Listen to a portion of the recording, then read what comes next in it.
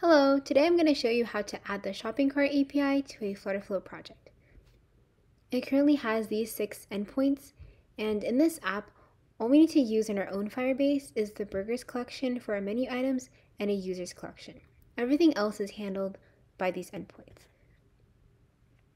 So starting with authentication, when a user signs up for the very first time and creates an account, we're going to add a create cart action and pass in the user ID that corresponds to the authenticated user.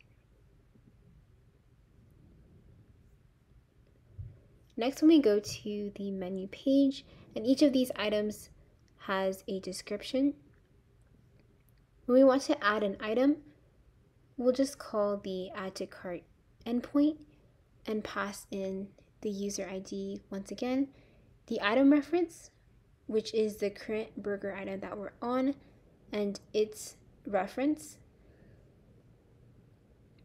The quantity comes from the widget state of the count controller, and the item price is also located in the current items price field.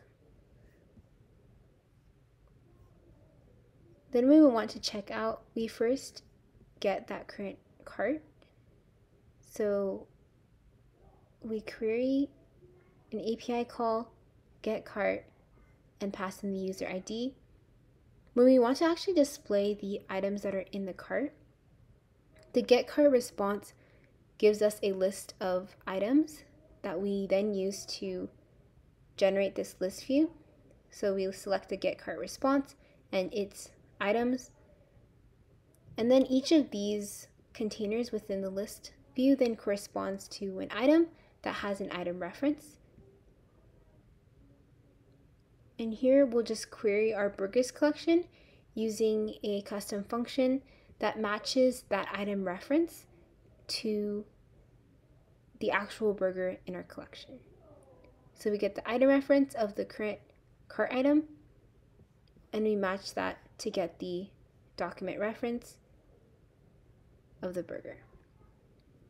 So then we can get the properties of that burger document, such as the name, so burger document name, and the price, and the quantity comes from that cart item and its quantity field.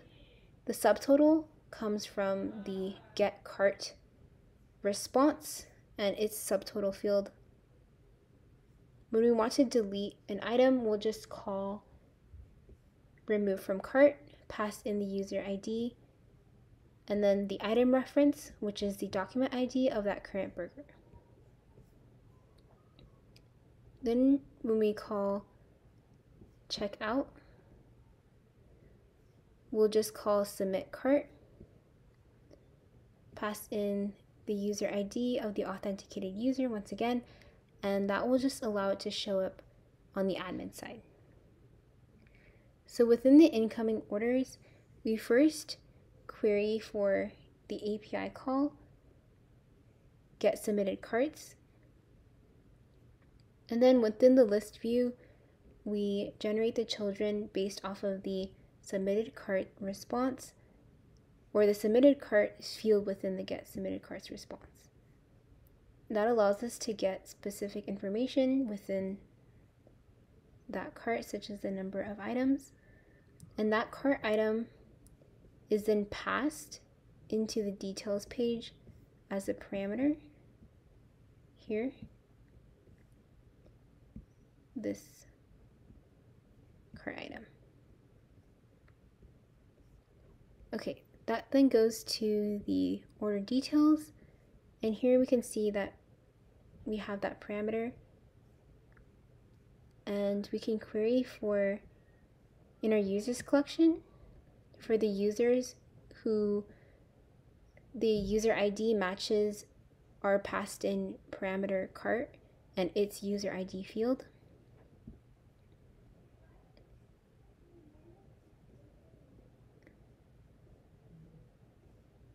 And then within the list view here,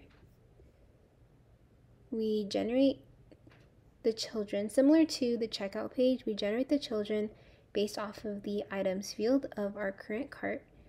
And then each of these containers then is a single item that we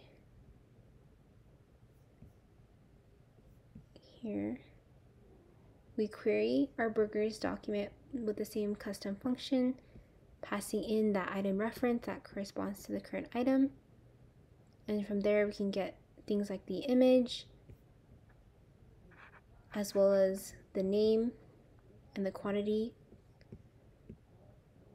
comes from that cart item. And then finally, when we mark as complete,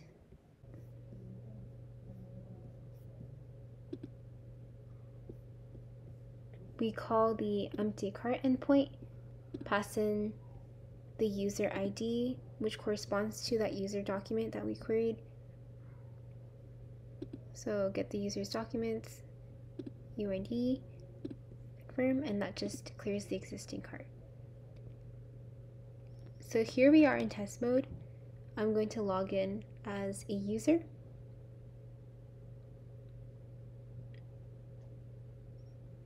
At the very start, when we go to our cart, we see that it's empty. And then let's add quantity 2, add item. When we view our cart, we see that we have the item, quantity 2, and the subtotal. Then I can delete that item, and the price, the subtotal is updated. Let's add an item back in.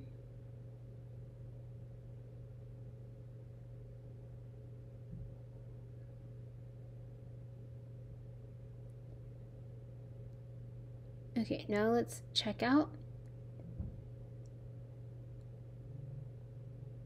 After clicking checkout, we can navigate to the admin page and log in as an admin account.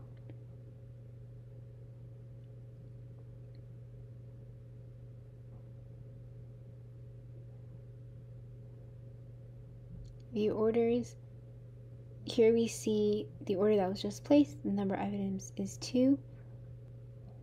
And here we can have the user information and mark as complete.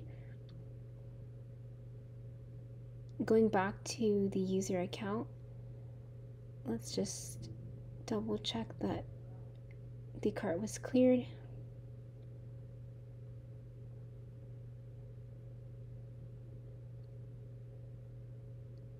Okay, cool. We see that the cart is now empty.